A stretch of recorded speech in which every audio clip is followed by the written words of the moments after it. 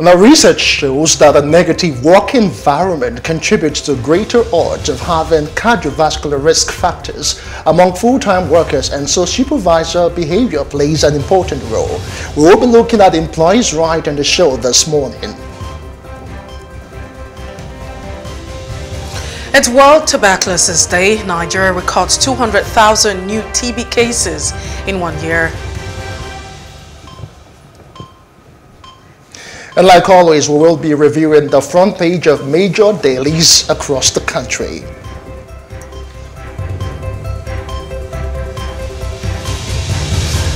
Welcome to The Breakfast on Plus TV Africa. I am Justin Akadonye.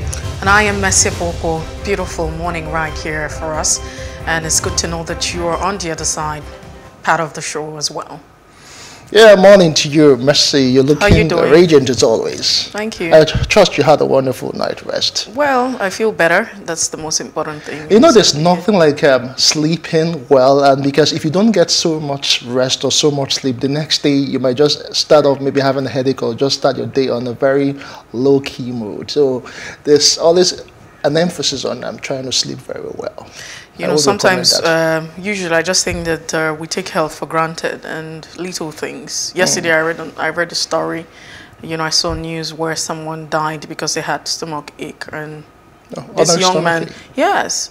So I just think that it's as much as, you know, we pay attention to work and every other thing, it's also important that we pay attention to our health. Yeah, good thing we'll talk about a health issue on the show this morning. Today is World Tuberculosis Day, but we'll get into all of that much later. But Messi, what is trending in the country? Yesterday there was a massive fire at the popular Apongbon Bridge, Lagos Island, here in Lagos. And Lagos, you know, there was a bit of there was much traffic along that route yesterday. You know how busy the Apongbon area is. That's like where there's so much activities, marketing activities, commercial activities going on there. And Mercy, this is not the first time that we've had cases of fire around that particular location, Lagos Island Market. Almost every time there's always some fire outbreak. You know, if it's not Apongbon, it's within the Lagos Island metropolis. But yesterday was just one too many. But I think we'll probably just, you know, take that track, and when we return, there's a track, we'll continue with the conversation right here. Please stay with us. Let's take that then. Lagos wakes up to this disaster. Traders at the popular Apongbon scramble to salvage what they can. Hey, bros. Sorry. The fire opens up a portion of the bridge, signaling danger as firemen from the state and other officials try to extinguish the flame.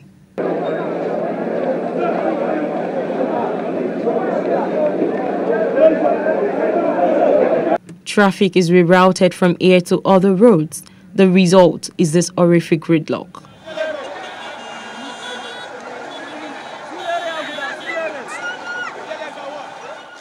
Apongbon Bridge is cordoned off as the State Emergency Agency, led by the Permanent Secretary, Femi Osaintolu, talks off for the evacuation of containers under this bridge.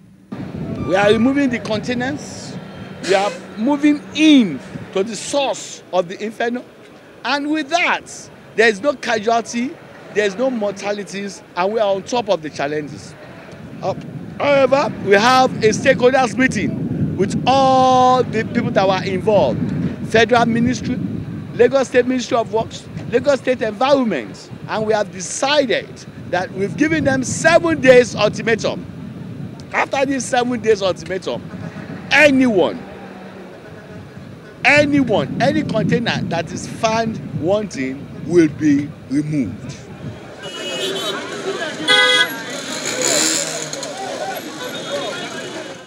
The representative of the Minister of Works and Housing arrives in company of other officials disappointed at the damage. Let me repeat myself and make it clear, lucidly clear.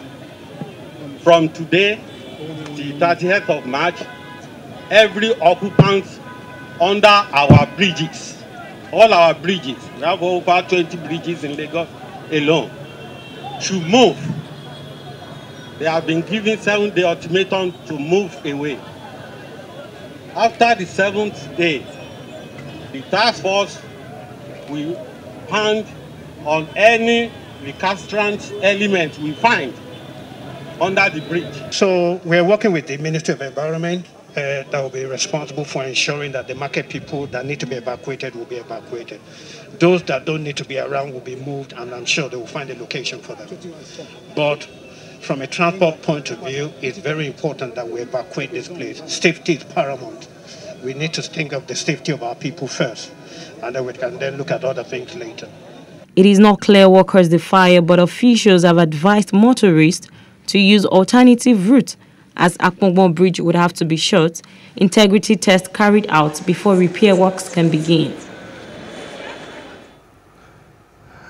All right, welcome back from that report. You just saw what happened yesterday at the popular Apongbon Bridge in Lagos. Yesterday, the fire that happened underneath the bridge.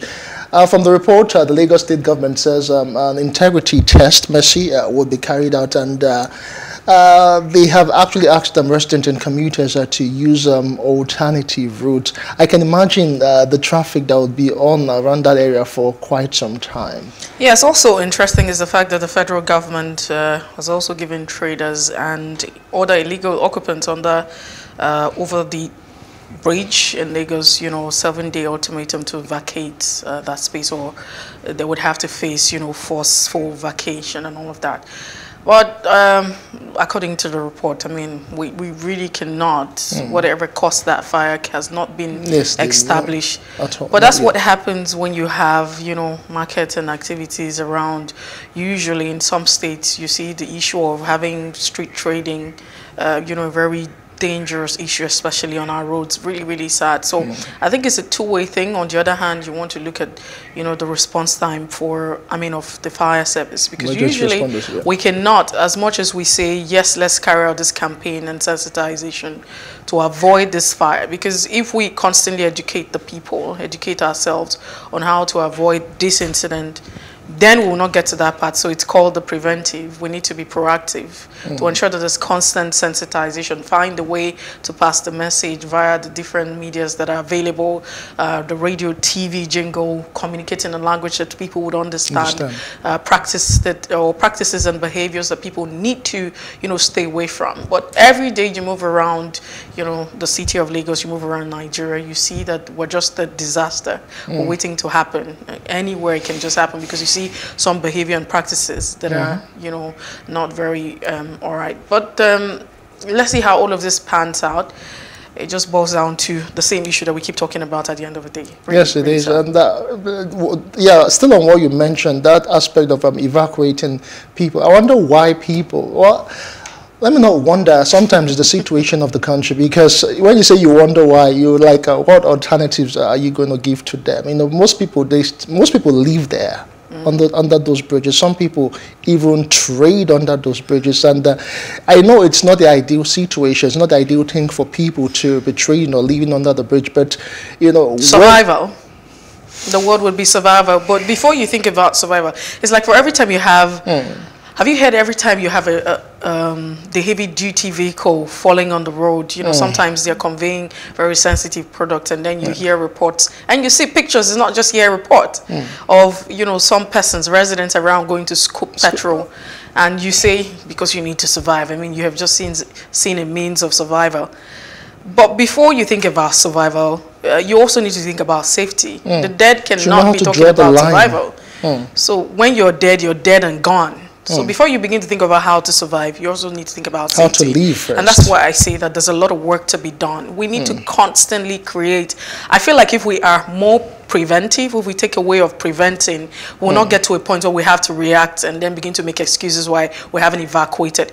People need to understand constantly. There need to be information, orientation, because I know that for every state there's, Ministry of Information and Orientation and what have you. We need to constantly, even the fire service department. I think that if we adopt that approach of educating people, letting people understand the practices and behavior, like I mentioned earlier on, that they should not be involved in, to ensure that, we have to prevent. It's like saying, to avoid malaria and what have you, mosquito bites and how, what have you, clear the bushes around, clean the gutters, ensure that everywhere is clean. It's just simple, right? But it's quite unfortunate that has happened, but I'm hoping that everyone involved would actually, learn a lesson. The government would act. That order has been given by the federal government. The federal government is interested in this case.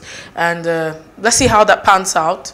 Let's see what happens. But safety first before survival. That's what I think. Well, I agree, and I just hope all the integrity tests will be done so that we will not also be prone to danger again when that bridge is reopened. But let's move on to some other thing that is trending. Timi Dakolo is in the news. Mercy, he said something about bread. Sometimes you don't blame people, Mercy. Why would you blame Timi? He's an artist. He sings for a living, and he went out to perform at some event for the People's Democratic Party, and the next thing, Nigerians, you know how Nigerians would react, and they're all like, whoa, why should he be performing? I don't think he's done anything wrong. The fact that he decided to sing or to support any particular person, it is his personal opinion. So I think I remember sometime last year, yes.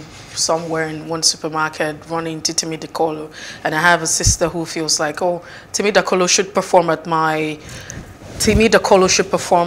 my wedding, and it happens, and then she said, that's Timi Dakolo, I've always wanted him to perform.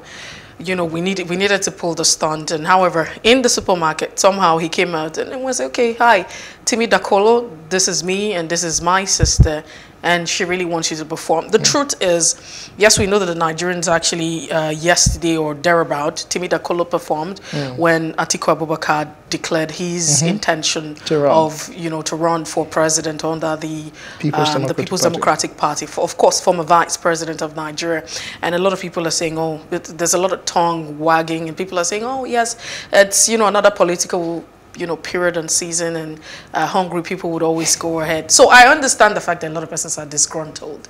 You understand that the fact that Nigeria is not working. You feel like for someone like Atiku, he was vice president before. Part of the problems that we have faced is also part of it. Why should Timi Dakolo be associated with him? But you need to understand that he is an artist, just like you have mentioned.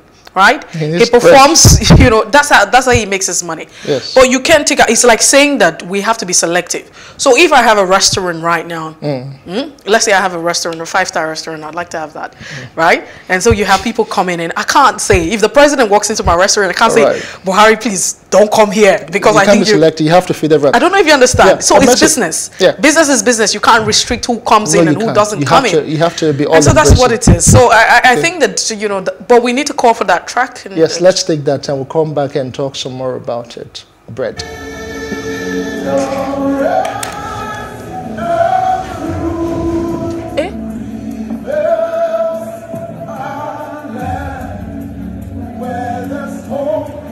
Show me with the comb.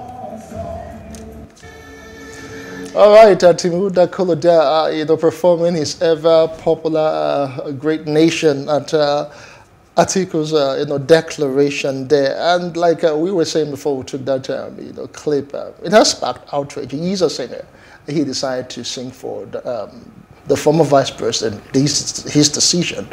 I don't think if you have a problem with it. But meanwhile, let's talk about that Great Nation song. I think that's legendary song. I love that song so continue to live. I remember those days when I used to be on the radio.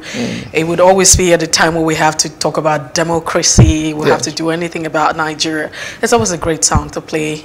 It's a fantastic song, and I like to really sit and watch Timi Dakolo perform that song someday. So it's a great one. But like I mentioned, Justin is like you having a business. You have a petrol station, right? You own a petrol station. I'm sure you like to own that one. Yes. Imagine like you own a petrol station. You own a petrol station, and then you have the likes of Atiku coming to patronize you, and you tell your attendants don't attend to him, because his policies. No, he has to come every day to buy from. So for Timi Dakolo, that's his craft, and that's how he makes his money. But doesn't necessarily mean that he's endorsing him. I don't think that that's an endorsement. So you're contracted to do a job. We need to understand what an endorsement or not an endorsement is. It probably might be, he might not be his favorite candidate for the election, but we need to understand. I understand how Nigerians actually feel. That's because they feel that if he doesn't believe or if he isn't endorsing Atiku, he would not even go to perform. So I think that this is a thing that Nigerians, because recently you would see some persons who have said they want to become president, they want to become governors, and what have you. Nigerians have been very bitter, so they find you associating with this person and they say, hey, what's going on? Why are you in connection? You know, you don't forget the story of Jesus at the time. I mean, you found him a lot of time with, you know, sinners, dining and eating. Jesus spent a lot of times eating with sinners and having a party. No, I'm not a deaconess, but I'm just saying, you know, that let's not drag Timi Dakolo. He's his craft. Peradventure, you never can tell. Atiku might not be his favorite candidate. He might not be his favorite person, but it's business. As long as we live in the, you know, a capitalist system, profit would always be a thing. And so, you know, cut him some slack. Yes. To me, you can decide to sing for whoever you want to sing. That's your profession. That's how you feed your family. That's how you make your money. So if you don't sing, I wonder what else you would be doing, except that you're thinking of maybe getting into Nollywood someday. All right, those are the top trending for this morning. We'll take a break, and when we come back, we'll be going off the press in a moment. To join us again.